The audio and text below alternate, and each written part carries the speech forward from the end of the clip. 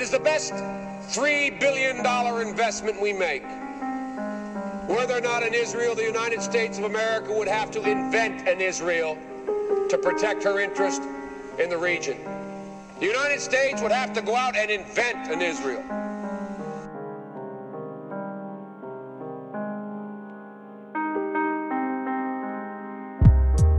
I don't mean to sound alarmist, but most of what they let you read is garbage.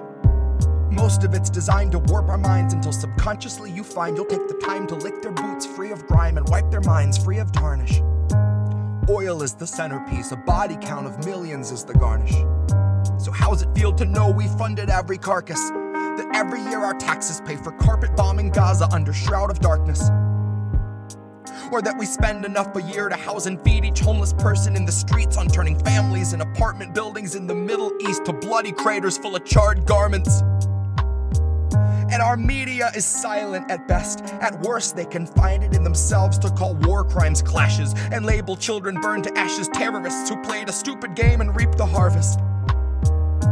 And every time we try to paint the truth, the news sends their slugs to suck off all the varnish and distort it into something harmless. See, the media will hang you by your feet and keep you half asleep.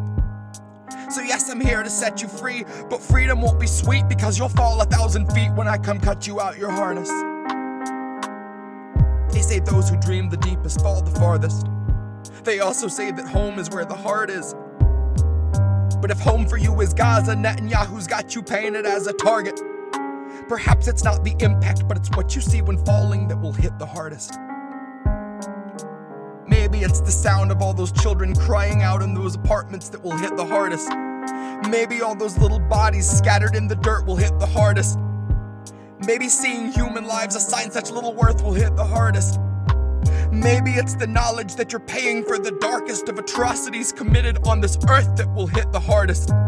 Maybe it's the knowledge that we give 10 million a day to oppressors who possess the kind of Medicare you'll die in debt before you see that's gonna hit the hardest.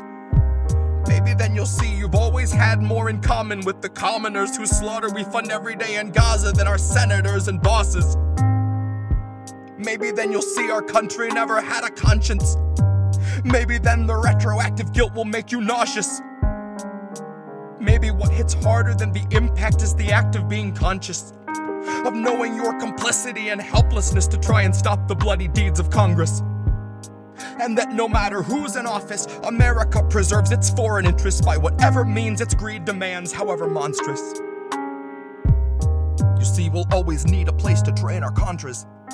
And Biden's got a backup plan should harm befall the Holy Land. Wipe it off the map, he'll draw it back on with an iron hand. He demands an Israel or reasonable effigy to exercise democracy and colonize the Middle East.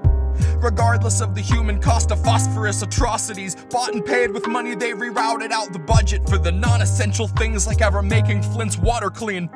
So maybe what hits hardest is the day you see this country for its actual priorities, and nevermore no honest peace attempting sleep. Maybe then you'll look at politicians making speeches like a blood-encrusted beast espousing destiny to empty seats and fellow leeches. As the gauntlet of democracy extends its brutal reach, like a giant wave of trash come to crash on foreign beaches. Maybe build a base, throw a flag down and heavily pollute the region. Rape your ecosystems, gut your fauna and congratulate you on your new allegiance. Oops, we mean alliance. This is something mutual unless you're non-compliant. We stole something crucial on which you can be reliant. So maybe what hits hardest is the centrists saying both sides need to stop the violence. And those would be the very same centrists saying we should all accept police brutality, who hem and haw and clutch their fucking pearls and spend their time condemning riots. But very soon will come the day the centrists all get censored like the rest of us, and pious as they'll try to be, they won't stay quiet. But they'll just end up shouting in the void that they were also quick to render us subscribers. And it will be too late to light the fires. So far away tonight, they burn the spires of a region set ablaze for which you've paid for every pyre. Which is why your checks weren't all $600 higher. And call it foreign interests or American desires.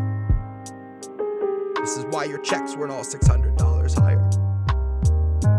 Far away tonight, they burn the spires of a region and set ablaze for which you've paid for every pyre. Call it foreign interests or American desires.